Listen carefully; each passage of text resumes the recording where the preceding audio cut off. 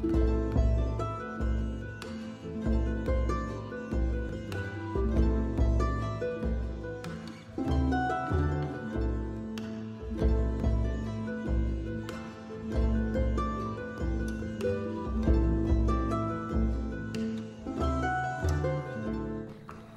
to Nearly Numinous. If you're listening to this right when it's released, then we are 2 days away from St. Patrick's Day, which means it's finally time for the podcast episode all about this super cool Celtic saint. Jacqueline, did you write that? I was in a really weird mood, as you will see. Listeners, just know that Jacqueline wrote the script for this week's episode, so if it's super nerdy, that's why. It's all Jacqueline's fault. Yeah.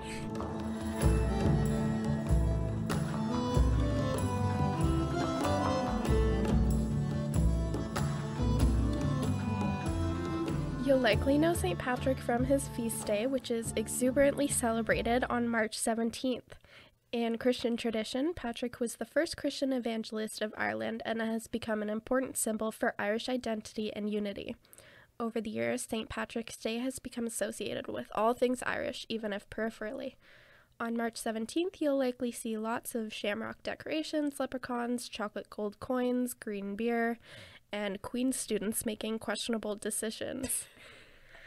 I definitely have partaken in that as a Queen's student. I never did.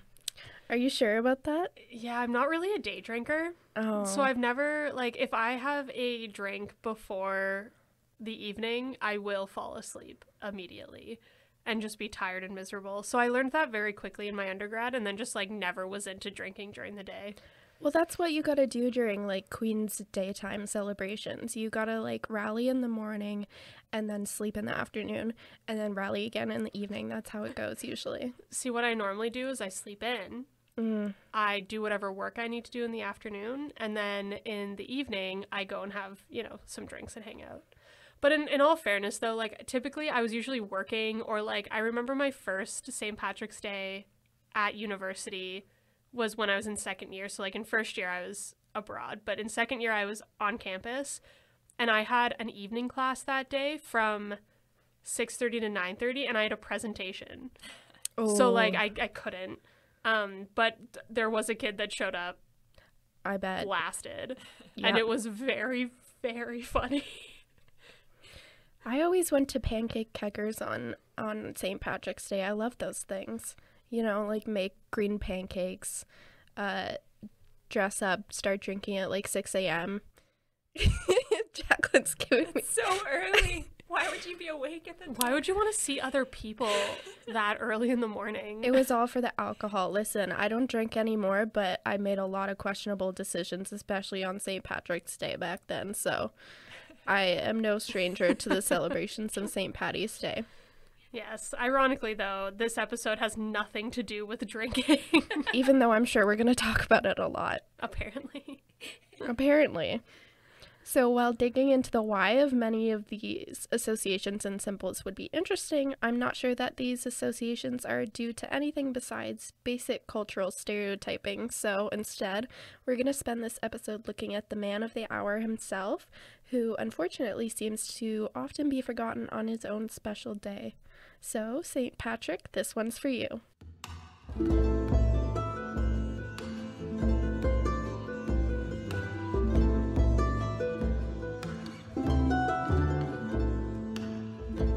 So listeners may remember that I did my undergrad thesis on Celtic Christianity, and that we had an episode earlier this year that looked at another Celtic saint, Saint Bridget, and gave a bit of a Celtic Christianity 101.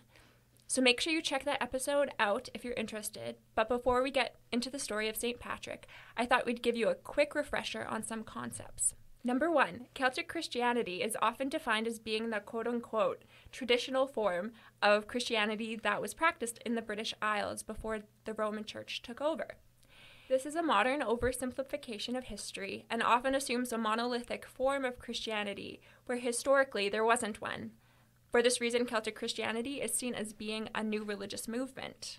As a religious movement, modern Celtic Christianity is often associated with art and poetry, nature and eco-spirituality, and feminism. Number 2. Both St. Bridget and St. Patrick are patron saints of Ireland. In the 7th and 8th centuries, their monasteries tried to one-up each other to try to gain their monastery more power and authority in Ireland. The phrase, "the pen is mightier than the sword," aptly describes this situation, since the scribes of each of their monasteries would craft the hagiographies, which are the stories of their saints, in such a way as to give their saint especially good press, in hopes that it would result in their church gaining more power and influence. So kind of like fan fiction? Yeah, I would say so. I love that so much. It's not a new topic. No, not at all. So I think we're going to get more into that literary battle a little bit later, but first we'll get into the basic details about good old St. Pat. If you're looking for stories about beer and leprechauns, you're in the wrong place. As much as I love a good story about beer, not so much leprechauns, but I could vibe with it. We will talk about leprechauns a little bit later. Okay. But you'll probably find a little bit more about beer in the stories of St. Bridget, because she had more of a knack for turning water into beer, which we talked a lot about on the past episode. There are some interesting tales, though. In some legends, he is said to have turned people into goats, banished all of the snakes from Ireland, and won various competitions with druids. The persona of St. Patrick in his writings is quite different from this mythic Patrick. While we don't have any writings from St. Bridget, St. Patrick actually has an autobiography, which means that scholars are much more comfortable asserting that St. Patrick was in fact a real historical person. Scholars make a distinction between two Patricks. There's the historical Patrick and the legendary Patrick. The historical Patrick was uneducated, exceptionally humble, and took his Christian faith seriously. While the legendary Patrick also took his faith seriously, he seemed to be much more headstrong, impulsive, and prone to seeking revenge. Jacqueline refers to this as the flashy Patrick.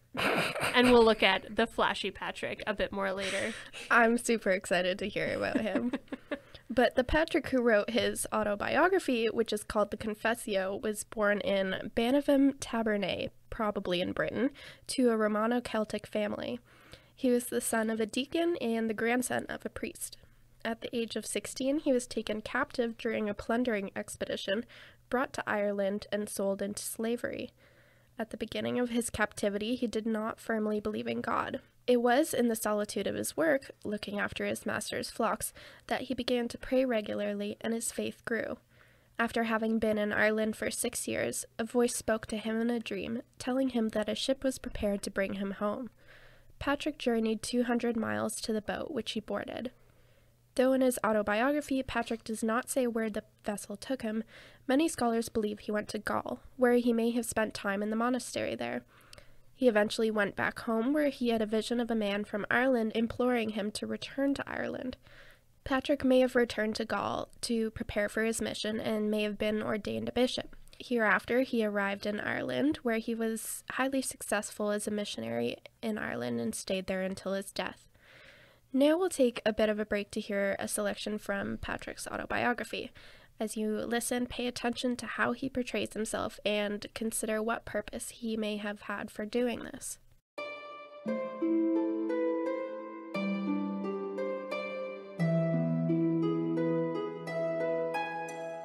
I, Patrick, a sinner, a most simple countryman, the least of all the faithful and most contemptible to many, had for father the deacon Calpurnius, son of the late Potitus, a priest of the settlement of Banavem Tabernay. He had a small villa nearby where I was taken captive. I was at that time about 16 years of age.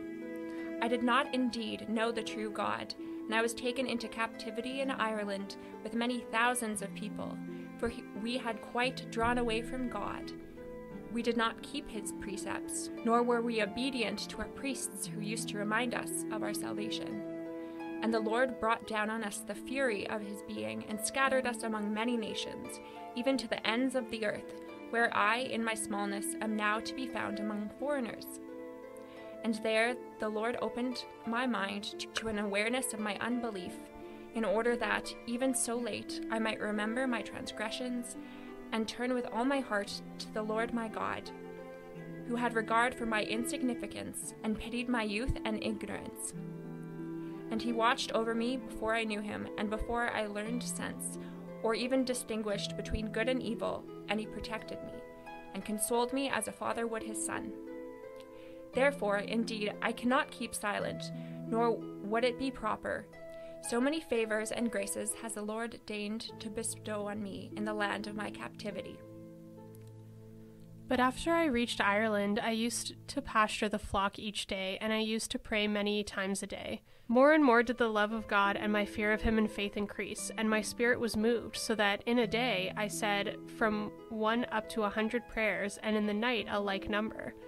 Besides, I used to stay out in the forest and on the mountain, and I would wake up before daylight to pray in the snow, in icy coldness, in rain, and I used to feel neither ill nor any slothfulness, because, as I now see, the Spirit was burning in me at that time. And it was there, of course, that one night in my sleep I heard a voice saying to me, "You do well to fast. Soon you will depart for your home country." And again, a very short time later, there was a voice prophesying, "Behold, your ship is ready." And it was not close by, but, as it happened, 200 miles away, where I had never been nor knew any person. And shortly thereafter I turned about and fled from the man with whom I had been for 6 years, and I came by the power of God who directed my route to advantage, and I was afraid of nothing until I reached that ship. And on the same day that I arrived, the ship was setting out from the place, and I said that I had the wherewithal to sail with them. And the steersman was displeased and replied in anger, sharply, "By no means attempt to go with us." Hearing this, I left them to go to the hut where I was staying, and on the way I began to pray, and before the prayer was finished, I heard one of them shouting loudly after me, "Come quickly, because the men are calling you." And immediately I went back to them, and they started to say to me, "Come, because we are admitting you out of good faith." And so I continued with them, and forthwith we put to sea. And after a few years, I was again in Britain with my kinsfolk. And they welcomed me as a son, and asked me in faith that after the great tribulations I had endured, I should not go anywhere else away from them. And of course there, in a vision of the night, I saw a man whose name was Victoricus, coming from Ireland with innumerable letters, and he gave me one of them, and I read the beginning of the letter, the voice of the Irish.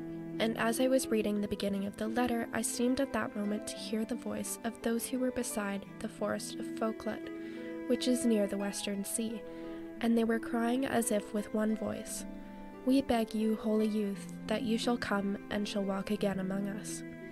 And I was stung intensely in my heart so that I could read no more, and thus I awoke. Thanks be to God, because after so many years the Lord bestowed on them according to their cry.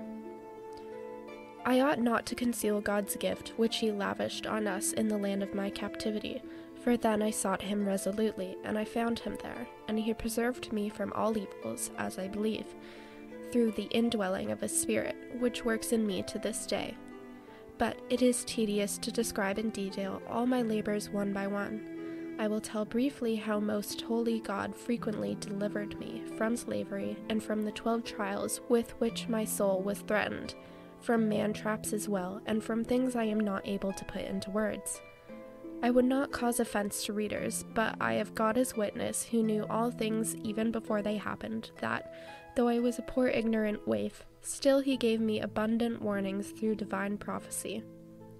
Behold, over and over again, I would briefly set out the words of my confession. I testify in truthfulness and gladness of heart before God and his holy angels that I never had any reason, except the gospel and his promises, ever to have returned to that nation from which I had previously escaped with difficulty. But I entreat those who believe in and fear God, whoever deigns to examine or receive this document composed by the obviously unlearned sinner Patrick in Ireland, that nobody shall ever ascribe to my ignorance any trivial thing that I achieved or may have expounded that was pleasing to God, but accept and truly believe that it would have been the gift of God. And this is my confession before I die.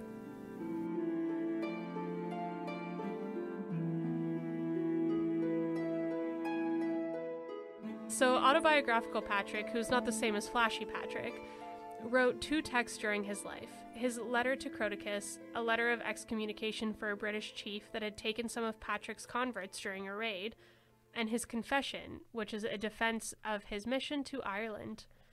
He wrote the letter earlier in his missionary career, whereas he wrote Confession closer to its end. Upon reading Patrick's texts, one is struck by the utter humility with which he presents himself. Due to his captivity, Patrick did not receive the education he would have otherwise obtained as the son of a deacon. Therefore, his Latin is shaky at best. In contrast, Patrick knew his scripture well. His writing is at its strongest when he's citing scripture or using scriptural phrases as a base for his sentences. In fact, there are more than 200 biblical quotations in his 80 paragraphs of writing.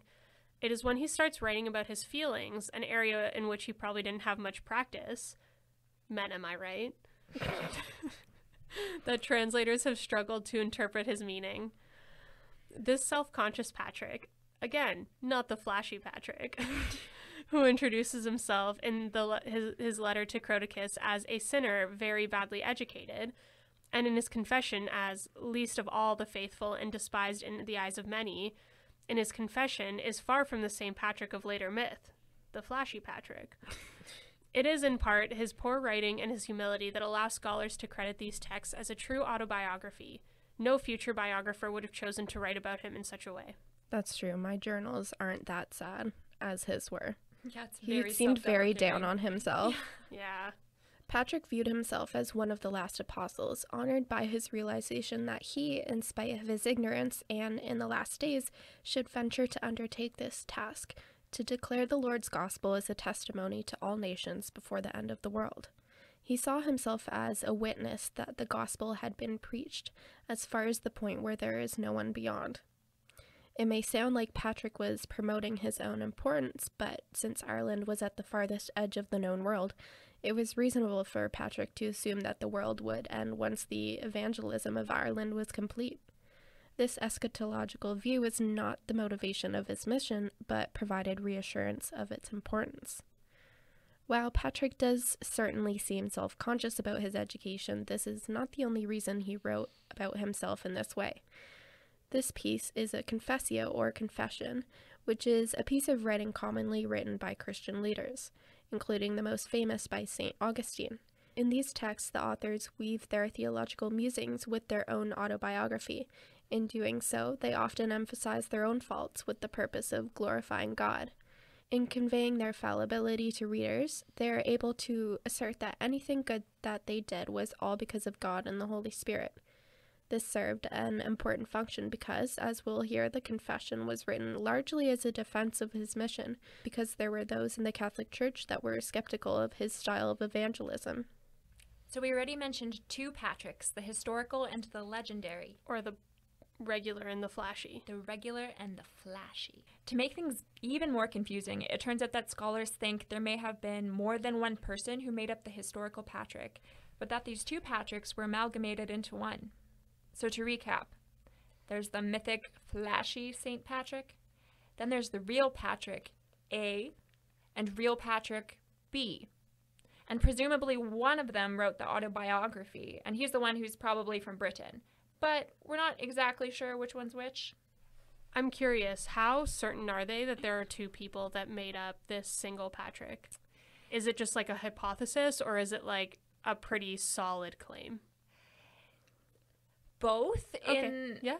Yes, and? Yes, and like they don't have two bodies, so they can't be like super sure.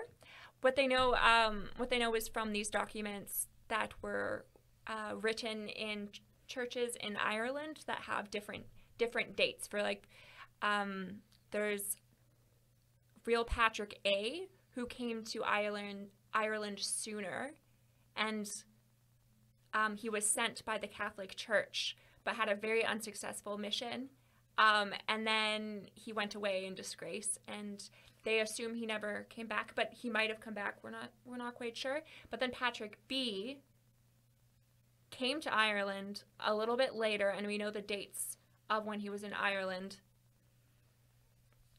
And he was successful, but he probably wasn't sent by the Catholic Church.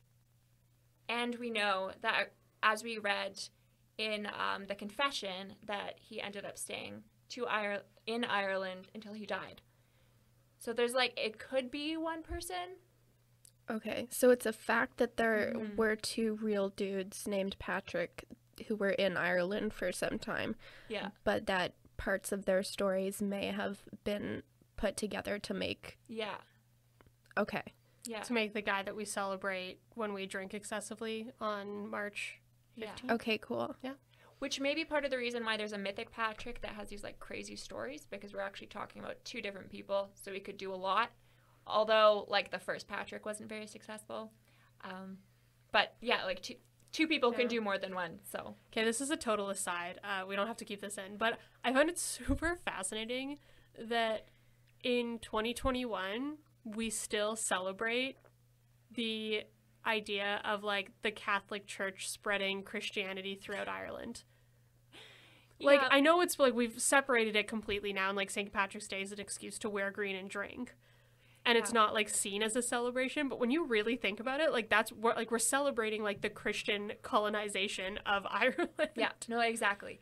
And like as we'll talk about a little bit later, that colonization was a little bit different than what we would think about for like other colonizations. It was like there was a lot, like they were allowed to continue their a certain amount of their pagan traditions and stuff, and so it was less oppressive than other historical cases of Christianization. But it's still it's still oppressive. Yeah, And like that's what we celebrate. and that's what we're celebrating. Yeah, Yeah, massive celebration. yeah. Ooh, dicey.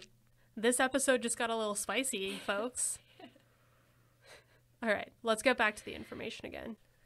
All right, so why does it matter if there were two Patricks and which one was maybe more successful?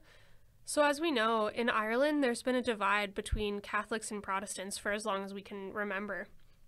This means that there's been political stakes in Patrick's religious affiliation. Of course, asking whether St. Patrick was Protestant or Catholic is a question founded in historical inaccuracy. The Protestant Reformation only occurred in 1517, whereas both Patricks came to Ireland in the 5th century. However, following the Protestant Reformation, this was a contentious issue.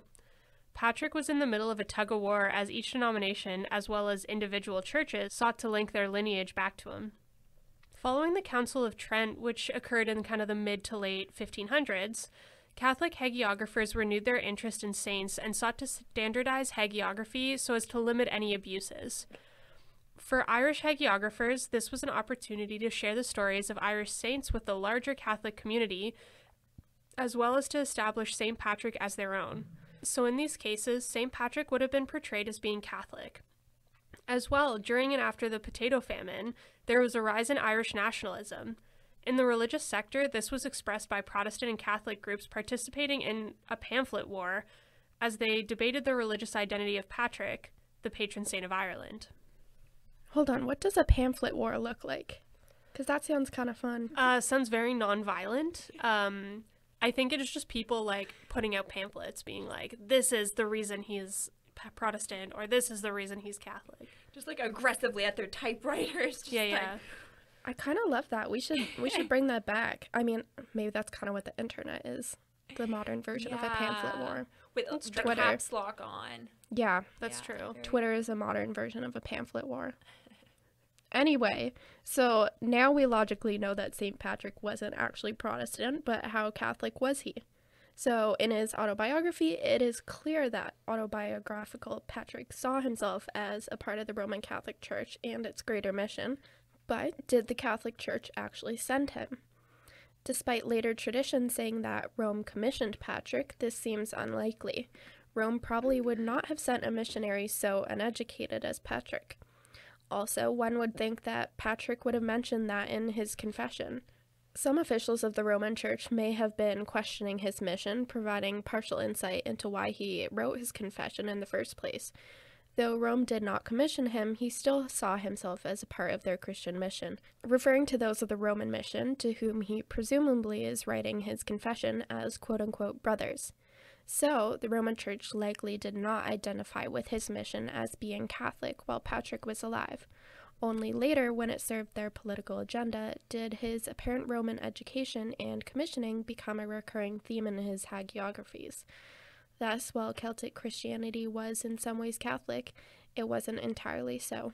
So as we've discussed earlier in this episode, but also in our episode on St. Bridget, the Troubles is historically a very important time in Ireland in which there was a conflict. So beginning in 1960 is when the Troubles began, and the Troubles is a 3-decade ethno-national conflict that took place in Northern Ireland, but also had ramifications all throughout Ireland. A key issue was the constitutional status of Northern Ireland and if it should remain a part of the UK or if it should leave the UK and join the Republic of Ireland. Though this was primarily a political conflict, there was a divide between Protestant and Catholic.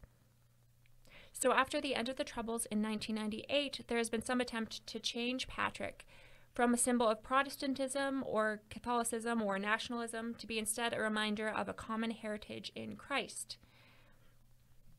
As a statement written by the Corrymeela community says, this common heritage in Christ through St. Patrick creates a spirituality that predates our modern divisions and has had an influence on both Protestant and Catholic traditions. So this statement, which was made by Corrymeela, which is a peace and reconciliation organization in Northern Ireland, serves as a reminder that often the best way to work through conflict is to focus on commonality instead of difference. All right, so now let's turn more to the mythic St. Patrick, or the fancy St. Patrick, Pants. the fancy pants. Flashy pants Patrick. I'm picturing St. Patrick as almost like an Elton John type figure now.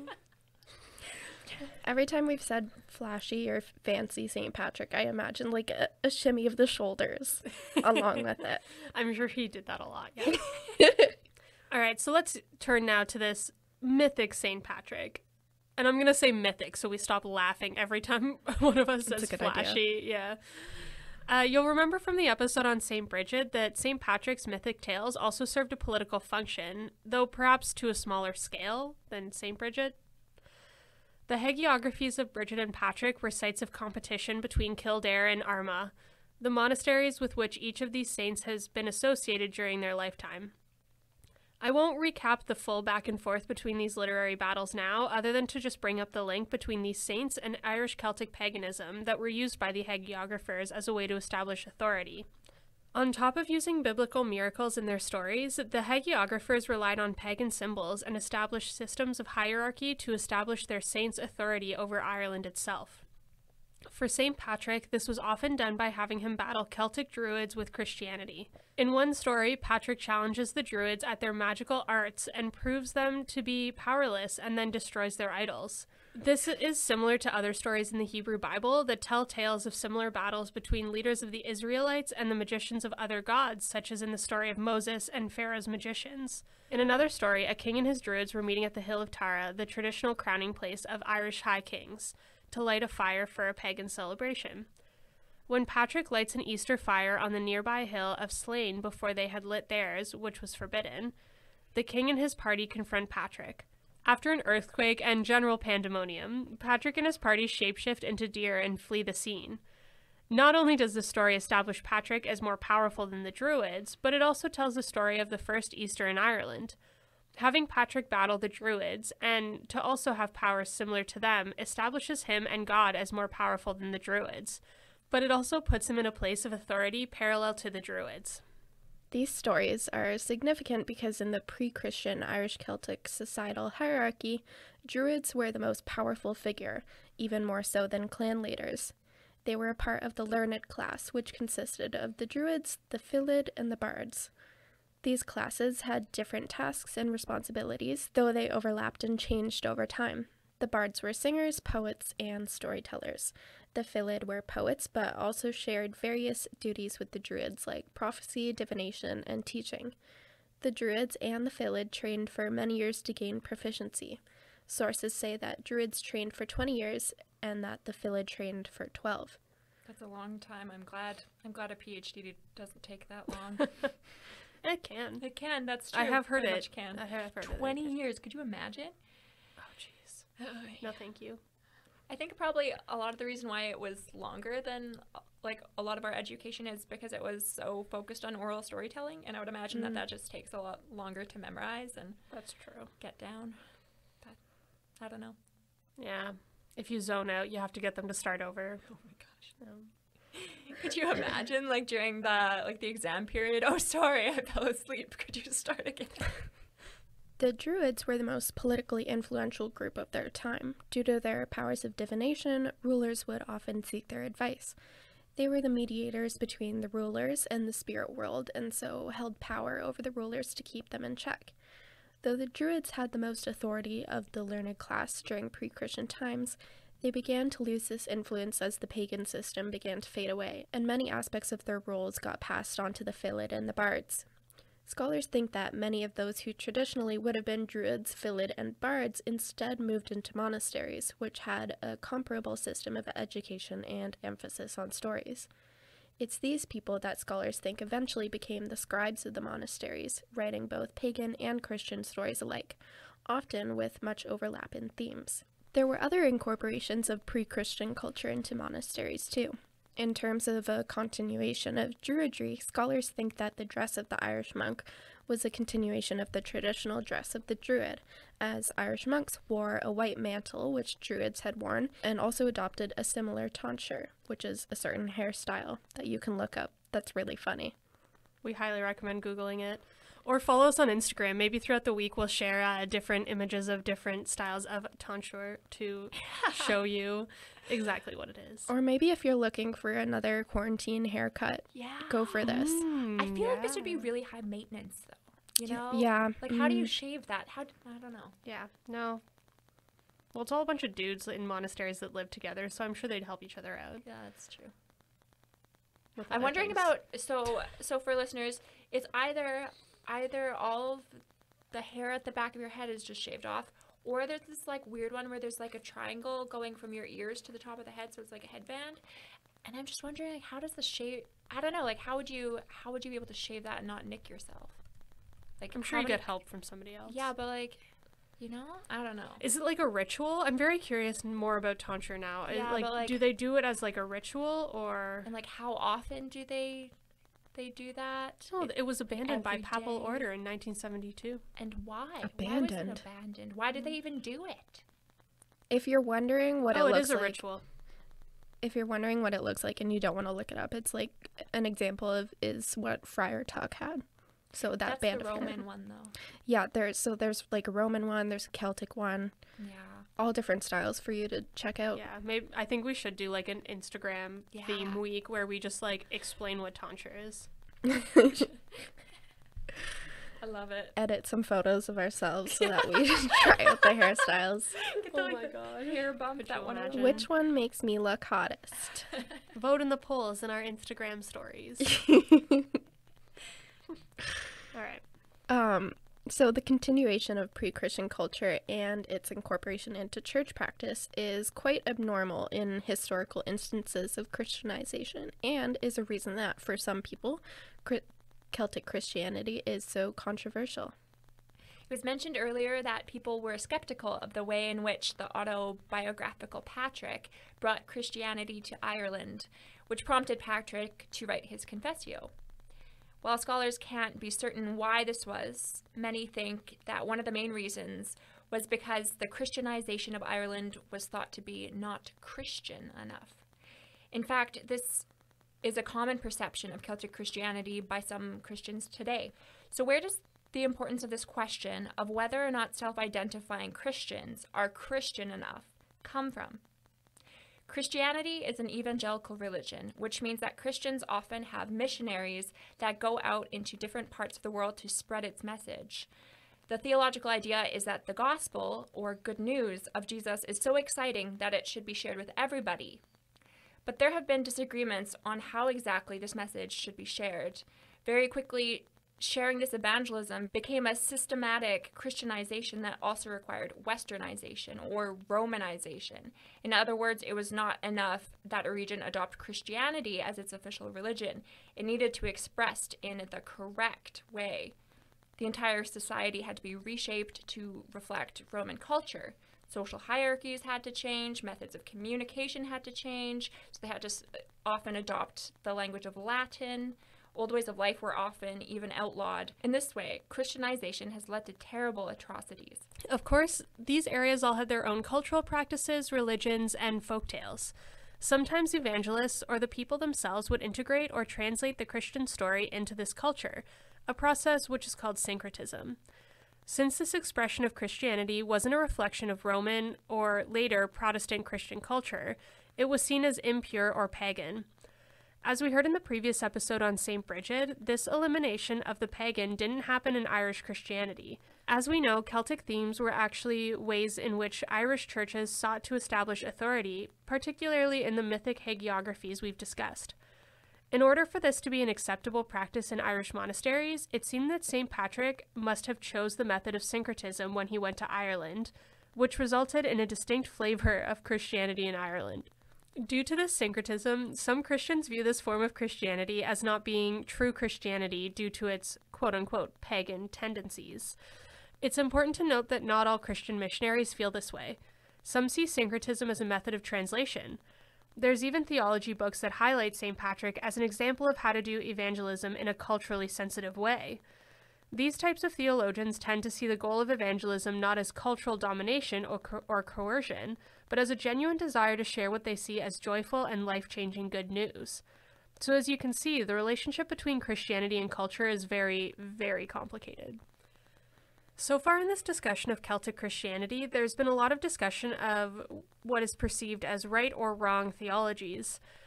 And if you think back to our very first episode, our introduction to the podcast, this is more of a theological approach rather than a religious studies approach. And I know I'm very interested, Jacqueline, because I know you studied, when you did this thesis, you studied at a college that was predominantly theology focused rather than religious studies focused. And I was wondering if you have any insights into kind of this debate and how this came about for you during your research.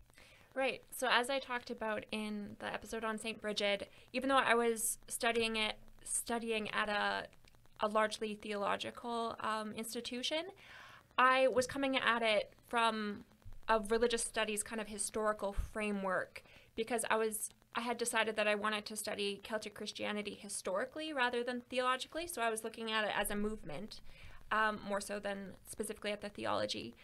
But I remember in my thesis defense, a more conservative faculty member derailed the question period around my research to essentially just assert that they didn't think that Celtic Christians were in fact real Christians.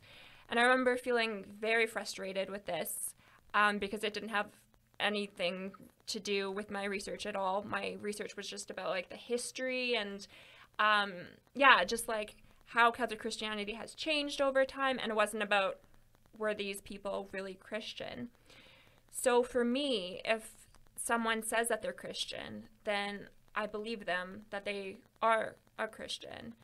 So I would say, because this podcast is talking about like religious studies scholarship, so I would say that the role of a religious studies scholar is to believe people are what they say they are, and in general not do research that the primary aim is to disprove a belief system. If someone wants to do that, then that's fine. That's theology. Just it's not religious studies scholarship. And so I just found that very it was very confusing because I think this faculty member thought that I was doing theology when I wasn't, and so he was very concerned about the ideas that I was discussing. That you're like going down the wrong path or something? Yeah, the slippery slope is yes. something that I've heard before. Oh, really? Yeah. Interesting. From a fellow student, not from a professor. Yeah. I think it's interesting that you bring this up because this is kind of rejigging in my memory. I don't know if either of you remember, but for one of our courses in our master's program, we read something about kind of the divide between religion and science. Mm-hmm. And I remember distinctly that one of the things they talked about was the fact that oftentimes people assume that scientists are atheist because, how can you possibly, reconcile the difference between science and knowledge and, blind belief system and religion, right? But what they actually find is that people who study religion are often atheists, mm-hmm. and people who are scientists aren't. Like, you find more, like, of a higher percentage in religion and, like, sociology and kind of, like, the humanities that study religion end up being more atheist and more like atheist inclined, which I find very interesting. And I think that's like an interesting aside to like your comment about the role of the religious studies scholar. And it is interesting though, because I find like I rarely read academic work from religious studies scholars that seeks to disprove belief systems. But oftentimes then when you ask them like, well, what do you think? They're like, well, I'm an atheist. So it's an interesting kind of like balance of doing research respectfully. Yeah. And I also want to emphasize that like a lot of my profs were theologians in my undergrad, and they were great theologians and great scholars, and a lot of them like wouldn't do their research to make moral judgments about other people. So it's just a very particular strand of theology, I guess, that like that just like goes around making judgments about other people, about what is right and wrong practice. And it's very difficult to read. Like sometimes, I'm not sure if you folks have had this experience too, but like when you're trying to research something that maybe a lot of religious studies scholars haven't covered yet in research, and then you come across some of these articles where they're making these judgments. This happened to me regarding like disability and stuff, and it's just really hard to read. But it's not like the main landscape of theological study. It's just like a small, often like your small Bible colleges will be the ones that will be like, for sure, especially the ones that are very solidified in a specific theology. Because I even know, like, I've looked at doing my PhD in theology, and I've looked at different colleges that some of them, like, if you look at, like, U of T theology school, it's very broad, it's very open, like, you can kind of study whatever theology you're interested in. I've read other, like, reviews from other schools where, like, it's very specific, and if you do not agree with their theology, you shouldn't even apply.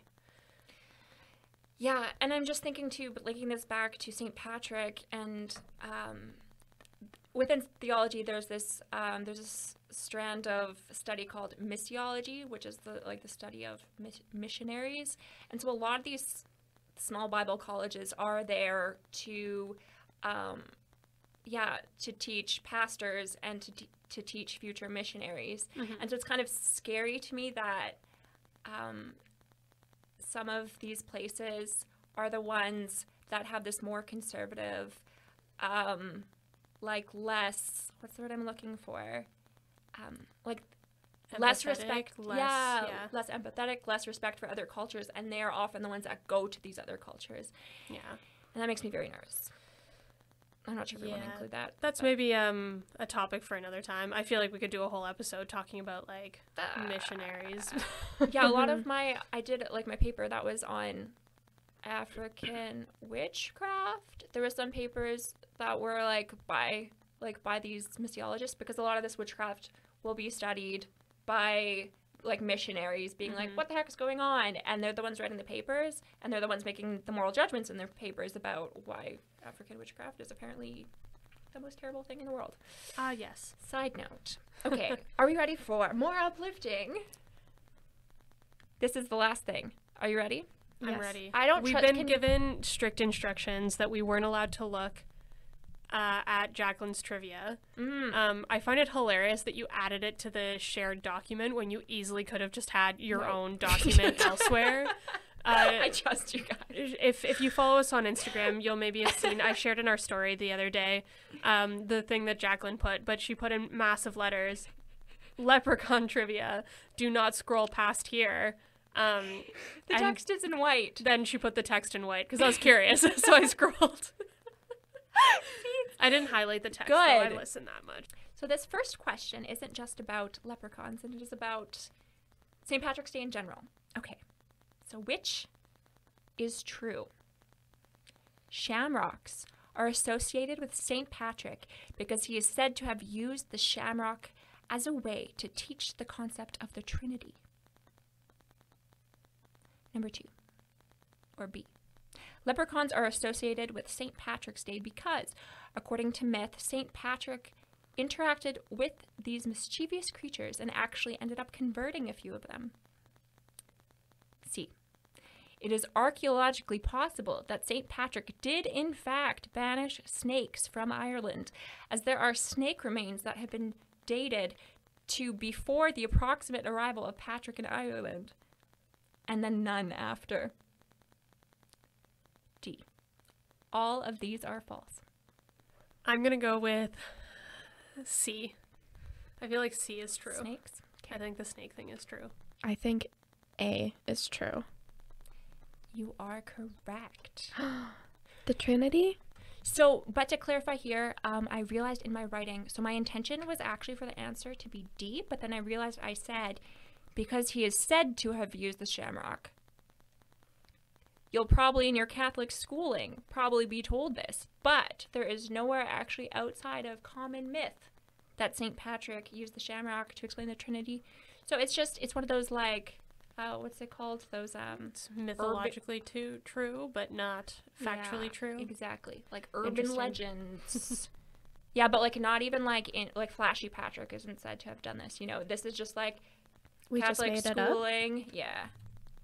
Yeah, exactly. Oh, like a cute little folklore tale. Yeah. Yeah, gotcha. Okay. So our next questions have to do specifically with the leprechaun, which is not listed as a possible etymology of the word leprechaun. My pronunciations will be terrible. The compound of the roots lu or lagu from Greek small or cor from the Latin corpus, body.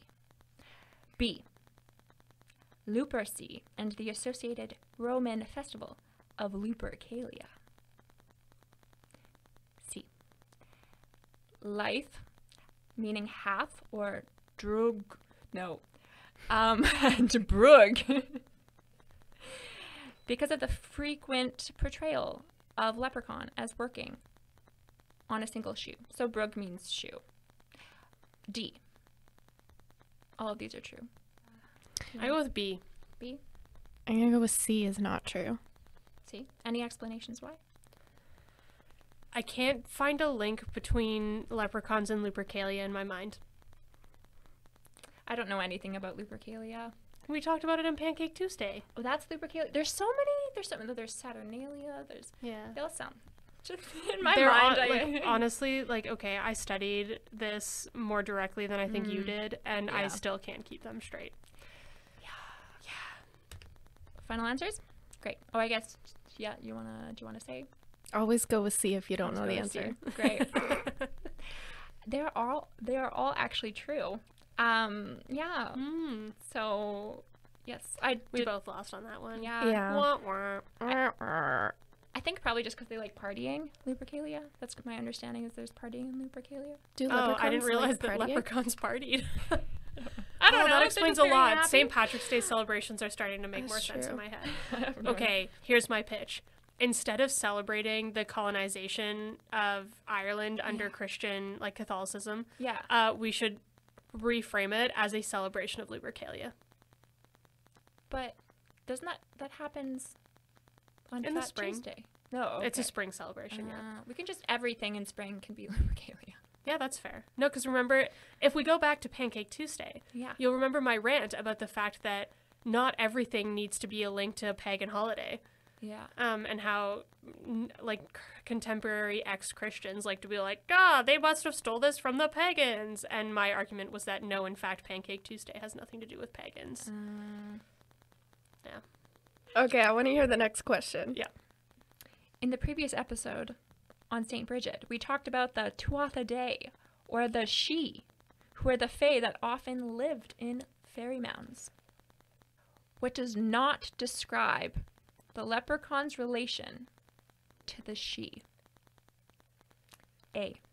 Leprechauns are a category of She that generally have their homes in or on rainbows instead of in fairy mounds.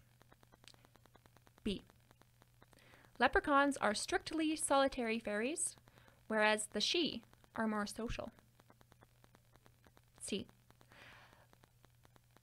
Leprechauns get up to good-natured mischief, but the She may pull tricks that are a bit mean-spirited.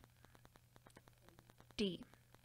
leprechauns may actually be more akin to the classification of a dwarf or a household familiar than a she. C. So the leprechauns do not get up to good-natured mischief. Well, or however you want to negate that point. I'm gonna go with C too. See? It is actually A. Okay, but I felt like option B and option C counter. Yeah, that's the thing. They're not. It's all mixed up. But most do not consider leprechauns to be a category of the she. So they have like different beginnings, which is maybe the next. What? You're gonna say something? No, I feel like this trivia isn't fair because we just spent the whole episode being like, there's a lot of contradictory information. Yeah. Nobody really knows anything about Celtic Christianity, and now you're like, now I'm gonna quiz you on answers that contradict each other. But it's fine because they're both true because, like we said, there's no right answers. Maybe. So this next question may clarify the beginnings of the leprechaun. I don't want to spoil it.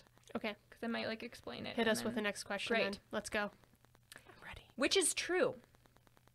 Prior to the 20th century, leprechauns were often described as wearing blue instead of green. B. Since leprechauns showed up late in Irish folklore, they have always been portrayed as wearing the same style of clothing that we see them in today. C. An early version of the leprechaun showed up as part of the Tuatha Dé in the saga, The Taking of Ireland, which is a saga that we discussed in the previous episode. D. The earliest known story involving a leprechaun was a medieval tale where they grant a king 3 wishes when he catches them, which is true. I like D. Yeah, I really like D. Reminds me of genies. I definitely don't think it's a B. All right, and hear me out. I do recall seeing images of leprechauns that were terrifying, as opposed to the cutesy little Lucky Charms ones we know today. Yeah. So I feel like that one's not true. And you're giving me a look that makes me think that I'm second guessing it entirely. I'm just excited to be here. All right, tell us. We both say you D. were both correct. Yay! I have interesting information to share about the other ones, though. Share it. Okay. So I guess, for the previous one, the reason why the beginnings are so confused is because there was this fairy that was like pre-leprechaun, and so when people think that leprechauns are fairies, but they're actually like they have very different beginnings, and so it's a very confusing. They We're had not sure. very different beginnings. Yes. But also, what I read in this research is that basically everywhere around Ireland prior to the 20th century, leprechauns actually wore red. Yeah. And it was only... I could see that more than blue. It was only after, like, immigration to the U.S. and, like the Irish immigrant community and this association with Ireland being green that, like, leprechauns started wearing green. But So originally the dress of the leprechauns varied like quite differently across regions of Ireland, even though they always wore red. But like the hat and the buckle shoes, they're thought to have their origin in the Elizabethan period. So the styles of the clothes that were still being worn in Ireland in the 19th century, apparently like they would be often worn in Ireland like long after they were out of fashion in England, and so it was common for Irish immigrants to come to like North America and still be wearing these clothes, and so there's this association with like Irish people wearing these sorts of Elizabethan clothes, and so that is apparently why leprechauns wear what we often think of them as wearing, even though it's quite historically different. And that is the end of the trivia. I learned a lot about leprechauns. Yeah. I previously knew no information except for, like I said, some leprechauns look terrifying and some bring lucky charms. And there's no in between. I know nothing in between that. So Rachel won 2-1. Woo. Yeah. What do I get?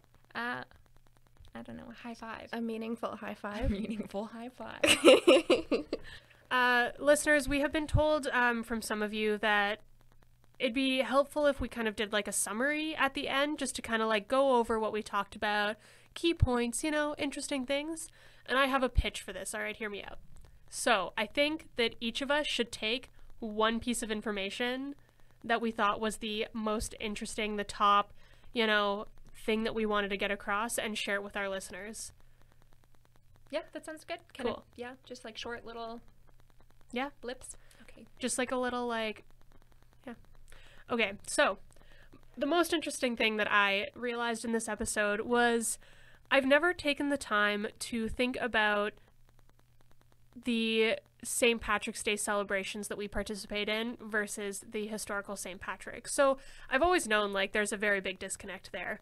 But it wasn't until recording this episode that it dawned on me that we are technically celebrating the expansion of the Christian empire by drinking excessively and making our pancakes green. So that's one of the most interesting things I learned. I think that's the biggest takeaway. Whether or not you want to call that colonialism or not is a different thing. My favorite thing that I learned this episode was about the different types of Patricks, because one of the things that really got me into religious studies as a field was looking at the historical Jesus versus the Jesus you read in the Bible and all that, who Jesus was as a person. So it's really cool to look into who Patrick was as a person. Maybe he was multiple people. Maybe he was super flashy sometimes, and maybe he was super sad in his maybe journals. He was the Elton John of Celtic saints. Maybe he always did shoulder shimmies. I really hope so. And also, I know more about leprechauns than I thought. Yeah. Which wasn't much. I didn't necessarily learn too much personally in this episode because this is... You taught us everything. Yeah. But what's the one takeaway? If there's one takeaway you could give to the audience. St. Patrick is a cool dude. Is generally, Yeah. Pretty Expand cool. on that. Yeah. What parts are cool? Well, he's very, he's lots of different aspects to him. He's a very complicated, very complicated. His writing was character. complicated. Yeah, very self-deprecating. I think we should all build ourselves up more in our journal writing. Not that I do journal writing, but I feel like it's you're writing in your journal. You should you get to choose what to write. Be positive. Talk about yourself nicely, St. Patrick teaches us so much. Yep.